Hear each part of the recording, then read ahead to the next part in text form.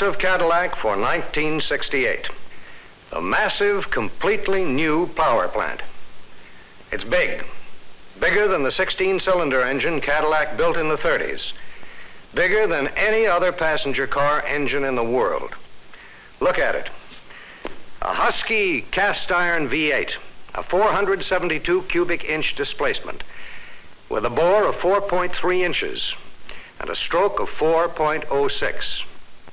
1968 marks the start of a new generation of Cadillac engines designed to supply the kinds of performance demanded today and for all the tomorrows of the immediate future. Why a big engine? Well, to the mind of an engineer, everything else being equal, cubic inch capacity is the most important single thing about an engine.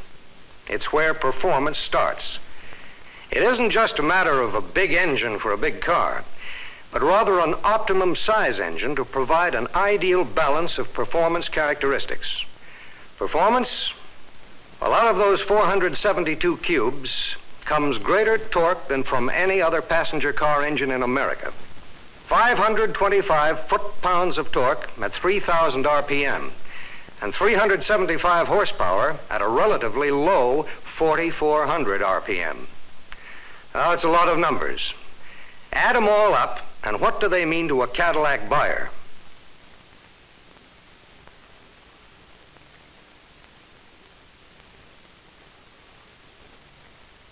A quiet engine and Cadillac are synonymous.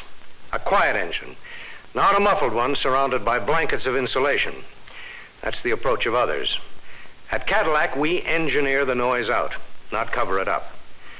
Designing a new engine gave Cadillac engineers an opportunity to come up with a new concept of quiet performance. Size is the key factor here, too.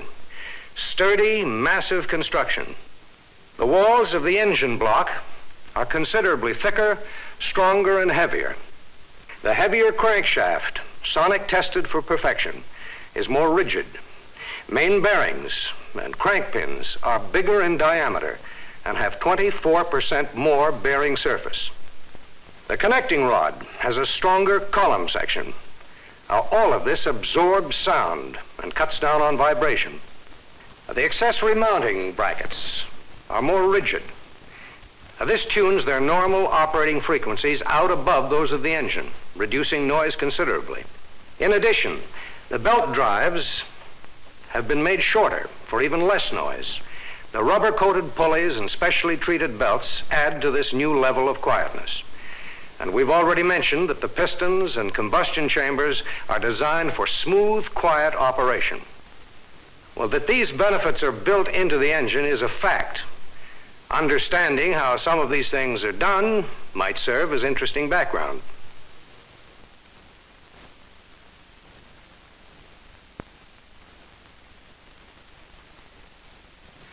Starting with a clean slate, Cadillac engineers were able to do many things which they never before had an opportunity to do. Things which spell greater efficiency and reliability.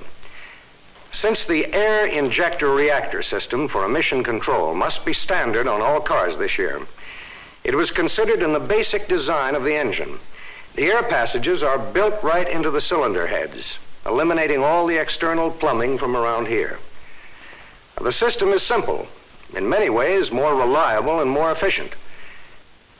The new engine has 4 exhaust ports rather than the previous 3, and 4 intake ports, improving engine breathing.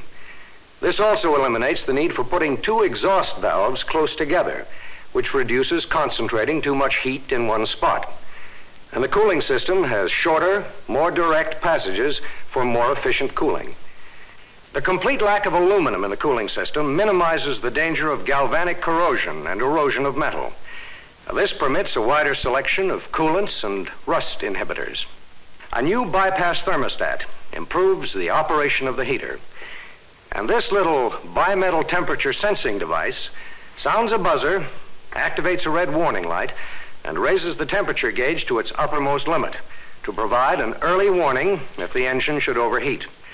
A little feature, but important, and only made possible by a fresh design approach.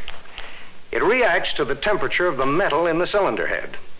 So even if water hoses should be disconnected or the radiator cap replaced loosely by a service station attendant, this device still works. And a highly improved carburetor meters fuel more precisely than ever before.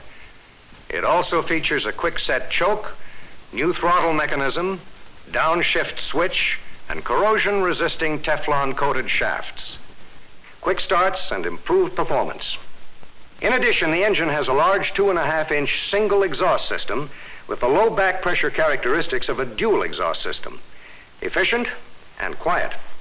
A new muffler is 2 inches longer, and a new conventional resonator is relocated to the rear of the muffler and behind the axle.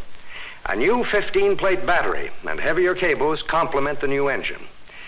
More starting juice and longer life. A number of refinements contribute to improved oil economy. Now, here are just a couple of them. Along with the already proved advances in bore finish, the cylinders and rings have been designed for a more precise fit. In addition, a new front crankshaft seal acts like a pump to return the oil to the crankcase. Now, what do all these features mean?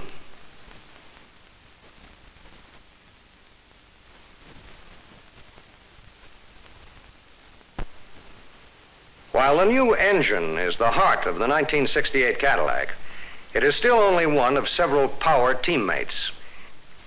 The engine develops the power, the transmission modifies it to suit driving conditions, the drive shaft sends the power to the axle, the differential transmits the power to the wheels. All of these powertrain components have been beefed up, tailored to match the new, more powerful engine. Well, naturally, Cadillac engineers have also incorporated the latest engineering advances in developing the new powertrain. Let's start with the transmission. Your 1968 turbo-hydromatic transmission has undergone considerable change to increase its torque capacity. It features a fixed stator, a higher capacity direct clutch, larger bearings supporting the pinion gears, and other revisions. The case is heavier. The rear bearing and seal are larger, and the new transmission fluid has a longer life. A higher capacity, heavier slip yoke here, plus a higher capacity CV joint at each end of the prop shaft sends the power along smoothly and quietly. The rear axle has been designed to handle the high torque put out by the engine and to make the most efficient use of it. The ring gear is thicker and stronger. A lower numerical ratio of 2.94 to 1 is provided. A ratio of 3.21 to 1 on the 75 series. The 3.36 to 1 ratio is discontinued. The differential gears are new and have a higher capacity, as do the output shafts in the rear axle. Power teammates from engine to the rear wheels.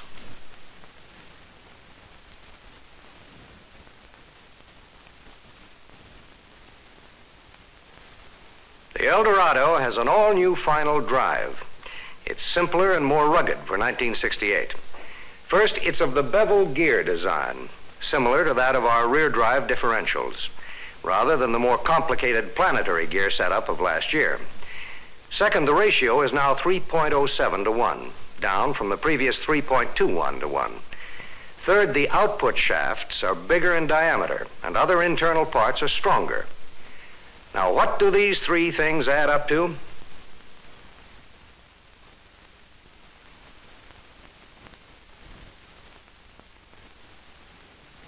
Perhaps to you and to the people who buy Cadillac, its beauty lies in distinctive sculptured lines, deft touches of gleaming brightwork, lustrous deep acrylic lacquers, fine fabrics, luxurious leathers and appointments. But to frame, chassis, and suspension engineers, the beauty of Cadillac starts beneath the skin. The bare bones of your 1968 Cadillac, a thing of beauty to the eye of an engineer. Rugged, solid, an example of superb engineering and craftsmanship.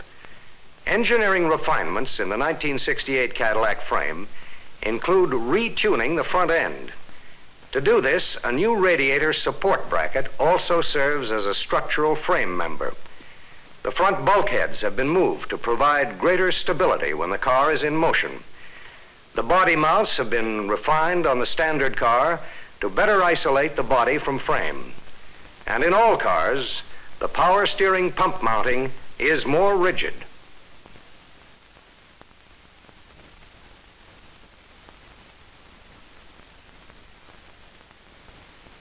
A smoother ride and better ride balance have been achieved by lowering the spring rates approximately 10%. Now, this has been done front and rear to the Eldorado and at the rear of all other cars. Complementing this, of course, are our exclusive Pliocell shock absorbers featuring gas-filled nylon envelopes. These seal out air, dirt, and moisture for longer life. And the Freon keeps the shocks working effectively regardless of temperature.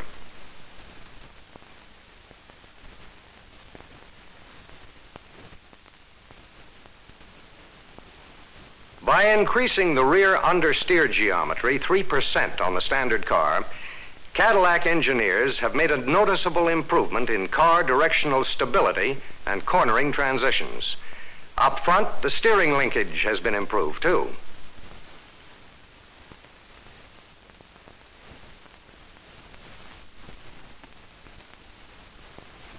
Well, now let's take a moment to have a look at a Cadillac exclusive.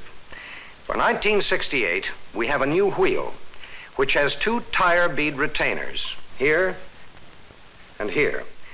These are designed to keep the tire on the rim if the tire should go flat. Other wheels have just one outer bead. The tire could still jump the rim on the inside, possibly damaging the tire and rim. So Cadillac has added this inner bead, one of those little Cadillac extras. Well, now then, it takes power to make the wheels go, and it takes power to bring them to a stop. And this year, the buyer can order standard drum brakes or optional disc front brakes on all cars, not just on the Eldorado as last year. Both systems are excellent and have been further refined. Why do we offer this choice? Well, because some people prefer drum brakes and some prefer disc brakes. People who do a lot of in-city driving may appreciate the fact that drum brakes require less pedal pressure. But the individual who drives the freeways and turnpikes where repeated high-speed stops are required will appreciate disc brakes. They have little tendency to develop brake fade. They stop smooth and straight, and they give the driver a feel of precise control under severe braking conditions. For many drivers, disc brakes are the best choice. So, we offer disc brakes on the front wheels as an extra charge option. To sum up,